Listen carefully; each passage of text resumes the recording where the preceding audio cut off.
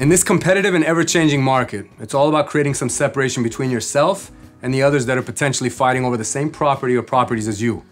As someone who's very competitive and all about finding that little edge to win, we've curated a winning offer strategy, which is super important given the market, and if you've talked to people who have made offers on homes, sometimes 2 or 3, and struck out.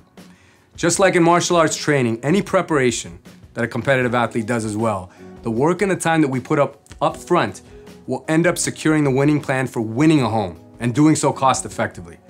First and foremost, we want to make sure that we do a full underwrite on you, which means taking you through 60% of the entire loan process up front.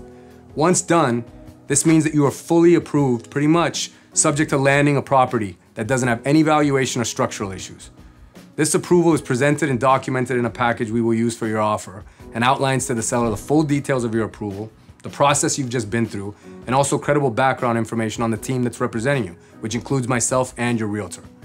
It will also state that you're able to close your loan in less than 18 days, which now makes you as competitive as any potential buyer, even some cash buyers, who themselves often need 10 to 14 days to pull together their funds. So this makes your offer position very strong. By coming in with such a prepared position, our buyers get their offers accepted, if not on their first, but almost certainly by their second offer. And that's a winning stat we take a lot of pride in.